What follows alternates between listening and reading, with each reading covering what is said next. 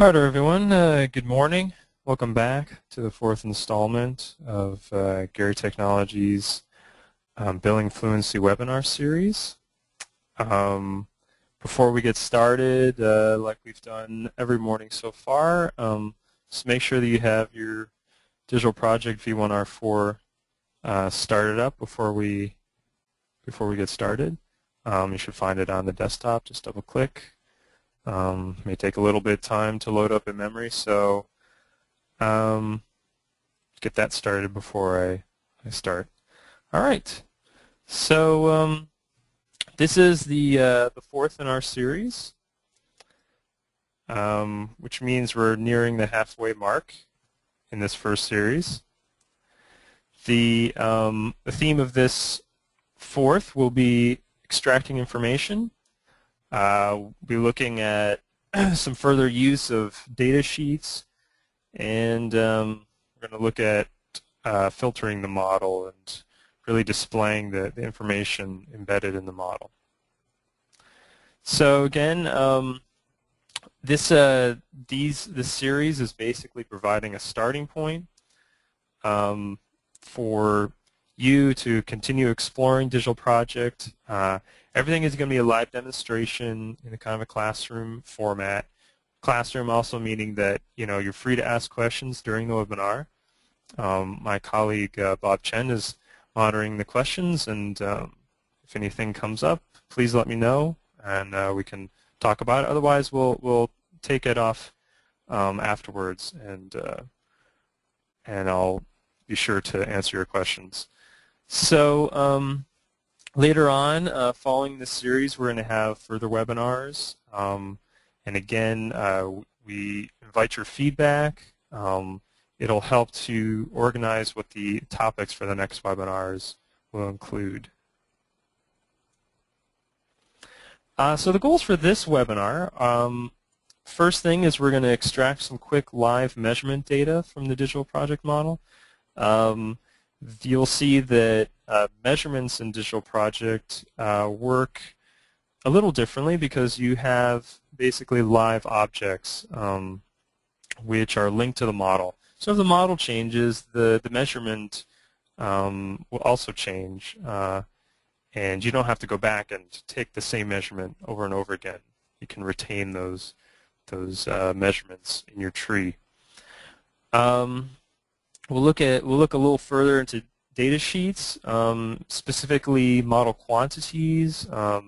This can, for instance, this can deal with the volume of concrete and different elements of your building. We'll look at how we can get model quantities out, and also use the search tool, which is a very powerful method for collecting different elements of the digital project model very quickly, without having to jump through the elements of the model tree.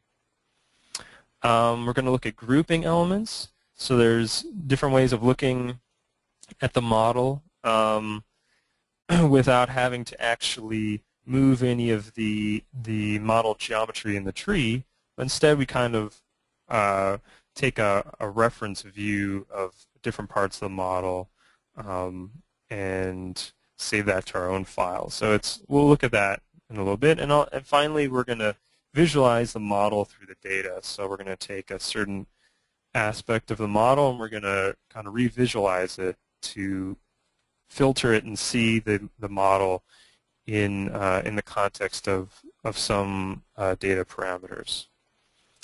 So that'll come at the end of the presentation demonstration. So again, during this webinar, it's again like a classroom setting. You're free to ask questions. We invite it.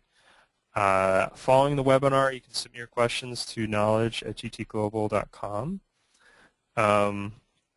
and there you'll be able to get a response to your questions. So I wanted to address something that came up last week. Some people had some questions about creating the beams that we went over last week. We had a catalog that we pulled our information from, and some people didn't have that. So I wanted to briefly explain where that's at. So here we are on the Gary Technologies website. You'll see under events there's a webinar page. You should all be familiar with that by now. There's now also webinars questions and answer page. And if we go down there, I've included questions and answers to those questions that people have asked during and after the webinars.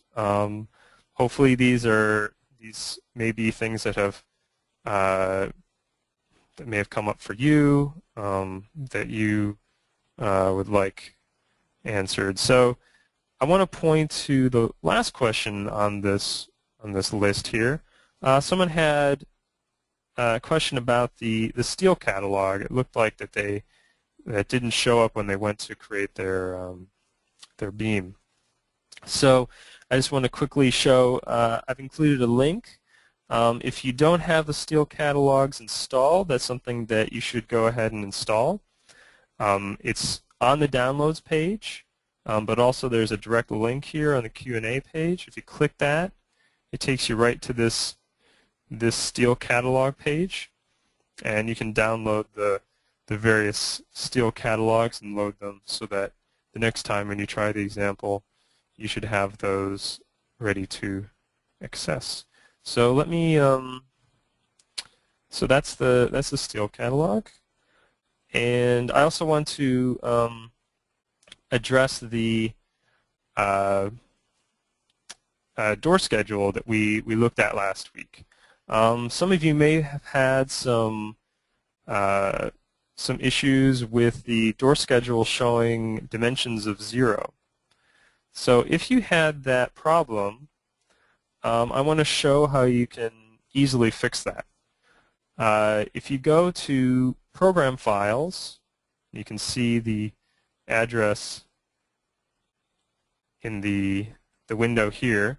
It should be under Program Files, Gary Technologies, Digital Project V1R4, Project Standards, Startup, Templates, and Data Sheets.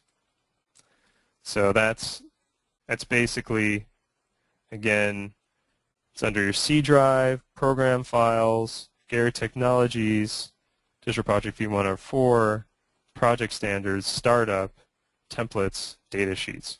So under that, there should be an AIA door schedule, and it's an Office Excel template file. So if you open that up,